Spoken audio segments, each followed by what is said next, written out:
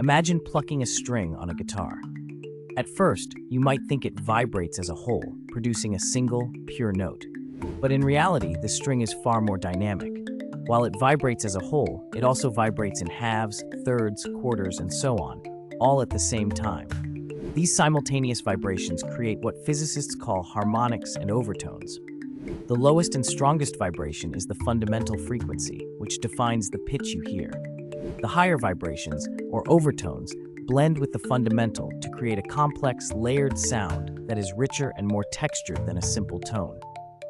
This is why a piano, violin, or even a human voice can sound so rich and unique, even when playing the same note.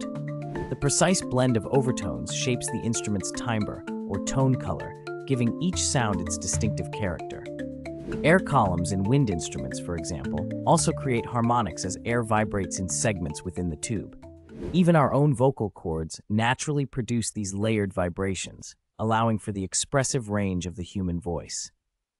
The world of harmonics and overtones is a hidden symphony, shaping the textures and colors of every sound we hear, giving music its power to move us deeply and connect us emotionally.